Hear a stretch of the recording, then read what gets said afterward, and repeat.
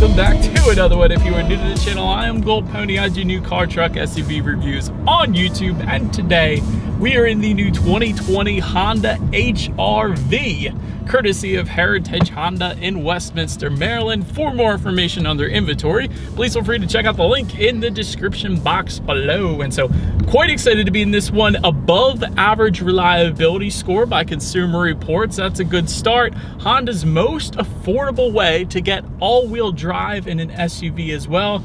And it's been a couple years since I've checked this one out, so I wanted to get back into it. So what do you say? Let's just go ahead and jump right into it. And as always, let's start with pricing. And so as you can imagine, there are several different trim levels for the 2020 HR-V. First one being the LX, starting at $20,820. Sport, starting at $22,520. EX for $23,970.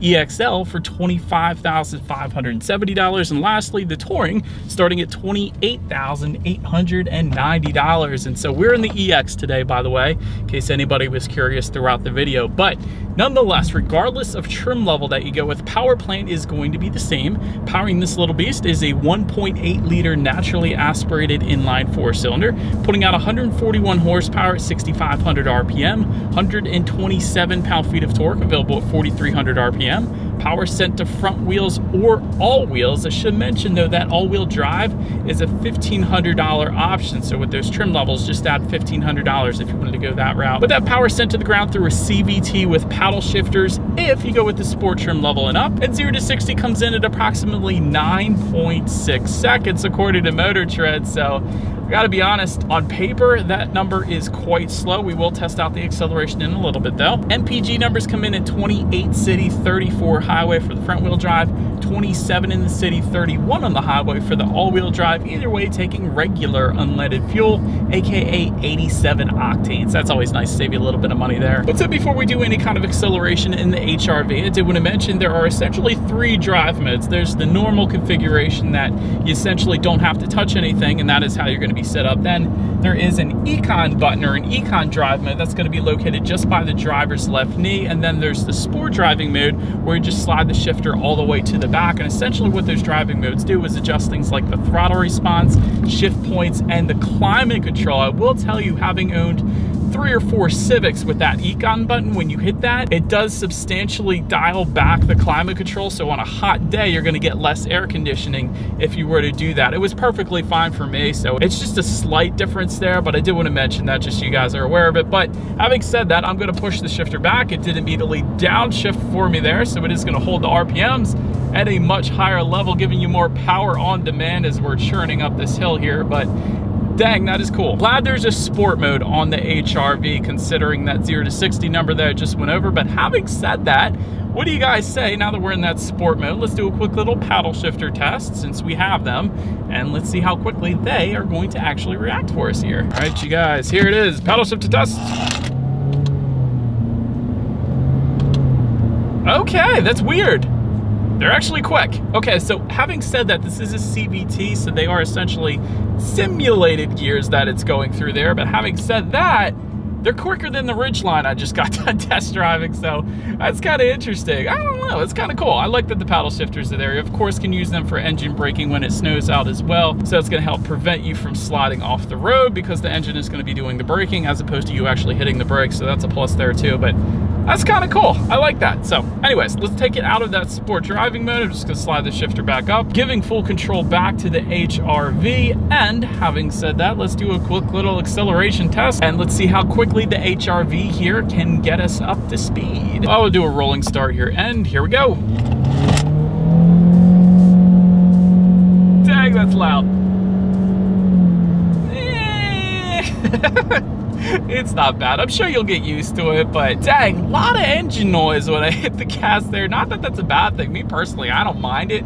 I'm just telling you guys, in case you do mind it, it does get quite noisy when you really hit the gas in the HR-V. So doesn't bother me, might bother you. Still not the quickest SUV in the world though, I will say that. But then again, you always have the CR-V if you wanted a little quicker acceleration maybe. But anyways, To go along with that acceleration, as always, braking is equally important. And so up front, you will find 11.5-inch ventilated front discs. In the back, 11.1-inch solid rear discs. 60 to 0 stopping distance comes in at 114 feet. That's something Honda really gets right for the most part for most of their vehicles, including this one. That 114 feet from 60 to 0 is quite honestly pretty darn good, pretty amazing. For comparison's sake, the Hyundai Kona, 132 feet for that one. Nissan Kicks, 126 feet. Jeep Renegade, 133 feet. So 114 is really absolutely amazing. So if you're driving the HRV in rush hour traffic, you need to come to a quick stop. This is the one that you want to be in because this is going to bring you to a quicker stop, comparatively speaking, to the other SUVs in its class, essentially. So love that. Touching on suspension and handling, though, up front you will get a McPherson strut front suspension.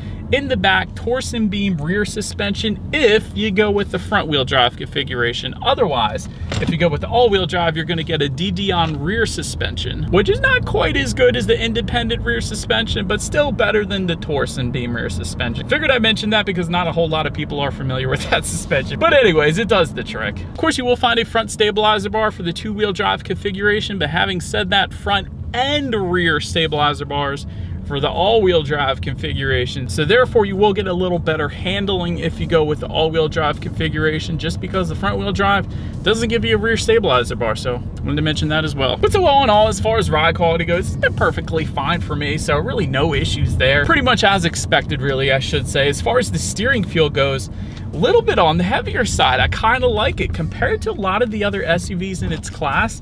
Steering feel is a little bit weightier, so a better feeling of being in control, really, of the HRV. But anyways, continuing on, like I said, cabin noise can get a bit noisy when you're really hitting the gas, but other than that, pretty much as expected, no issues there. Touching on visibility, I can see perfectly fine out the back, absolutely no issues whatsoever there. But that about rounds up the performance segment of this review, you guys. Let's now go ahead and take a look at the exterior of this brand new 2020 Honda HRV. All right, so here she is, you guys, the 2020 Honda HRV, finished in a midnight exterior. Looks actually pretty darn good. I actually like the exterior color on this one. But anyways, just go ahead and make our way up front. Projector beam halogen headlights come standard on all trim levels but the Touring. Either way, automatic headlights do come standard as well, meaning when it starts to get dark out, they will turn on automatically for you there.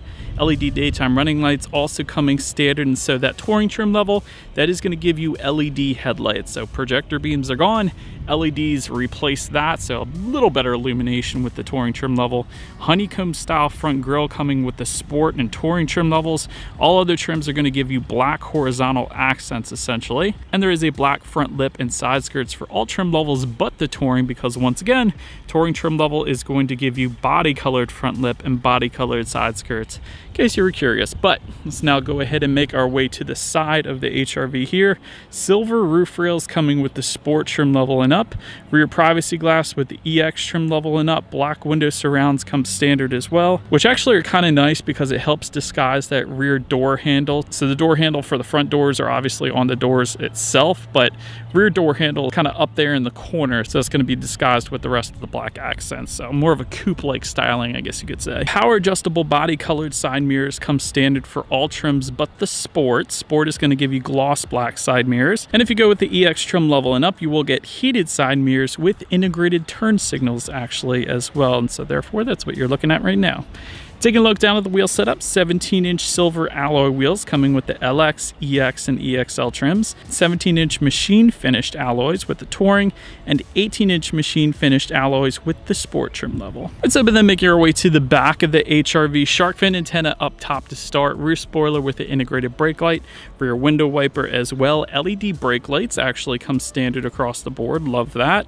And just below it all, a single exhaust outlet with the chrome tip if you go with the Sport trim level and up. So therefore, I think you guys know what we have to do next. As always, here is that exhaust clip.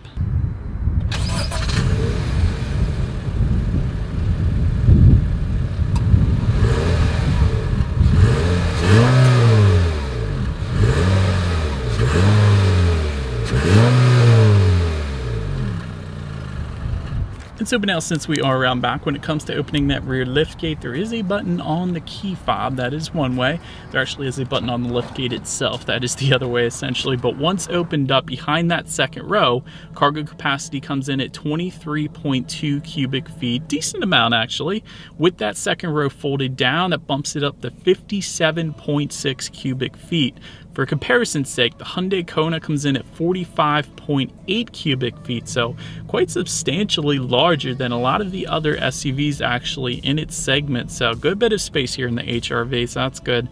All trim levels are also going to give you cargo tie-down anchors back there. There's cargo lighting back there as well. And overall, again, plenty of space back in the cargo area there. Make your way up to the rear legroom. That comes in at 39.3 inches. So for reference, I'm even 6 feet tall. This is how much space I have back there. Also, you can find a passenger seat back map pocket back there, 12-volt power outlet.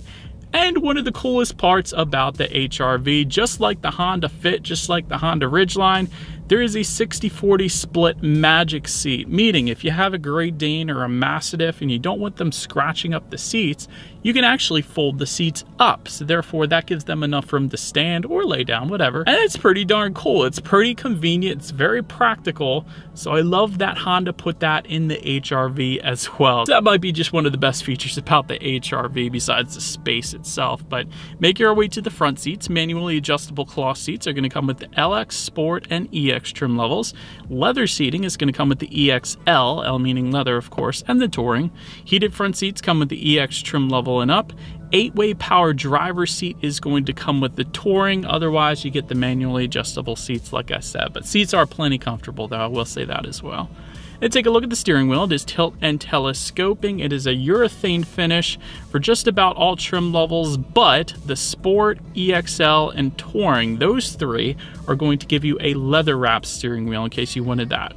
Now let's go ahead and make our way to the startup. Let me start by showing you guys the key first. You have your Honda logo on the one side, of course, and on the other side, lock, unlock, and of course that button to pop the rear hatch. However, it is all keyless entry. Simply just leave the key in your pocket, walk up to the HRV. There is a push button start just to the left of the climate control settings up front here. So all I'm going to do is simply put my foot on the brake and press that engine start button there. And simple, then once started up, tachometer is all the way on your left, speedometer is front and center, and you have a digital display of some useful information all the way to the right. And to control what is on that digital display, there are actually steering wheel mounted controls on the right side there. It's going to give you a couple of different things like your oil life meter, for instance. That's my favorite part about Honda. It lets you know when you need your next oil change. It actually saves you a good bit of money there. Tire pressure monitoring system for each individual tire. There's trip A, trip B, plenty of stuff really you can check out up there. Everything you would need, I should say. Then make our way to overall interior quality on this one. Power moonroof is going to come with the EX trim level and up. Automatic climate control, once again with the EX trim level and up. Sport pedals, of course, with the Sport trim level as expected there. Home link controls are going to come with the Touring trim level if you wanted them. And you will find an auto dimming rear view mirror for the EXL and the Touring trim levels if you wanted that as well. But overall, definitely pretty much as expected for the price point. I do like the stitching just above the glove box here. I like the singular air vent just above the glove box there too. That looks pretty darn cool. Of course, like I said, the automatic climate control, you could set a temperature and it'll go to that temperature for you. There's an electromechanical parking brake, a couple cup holders just behind that, and a very, very little bit of storage just underneath the center armrest there. But it's pretty much as expected, quite honestly, for this price point. So no issues for me there. But so then make your way to the tech display on the HRV. 5-inch color LCD screen coming with the LX only. So all other trim levels, therefore, the Sport trim level and up is going to give you a 7-inch color touchscreen display. Bluetooth and audio streaming coming standard either way, but the Sport trim level and up is going to give you that Android Auto and Apple CarPlay, meaning if you have a smartphone, hook it up to the HRV, and therefore you have free navigation displayed up on that tech display, the ability to like and dislike your Pandora songs, and there's a couple other compatible apps up there as well. Factory navigation system comes with the Touring, again, although you don't need it because if you have a smartphone, you already have it through Android Auto, Apple CarPlay anyways. You can, of course, check out your radio settings up there. And by the way, when it comes to the sound system, LX trim level gives you a 4-speaker, 160-watt sound system. Sport trim level, still 4 speakers, but 180 watts on that one. And then the EX trim level and up gives you 6 speakers, once again, 180 watts. So I do believe you guys know what we have to do next. Let's go ahead and turn on the radio, see what we got playing today, and let's test out the clarity of this one.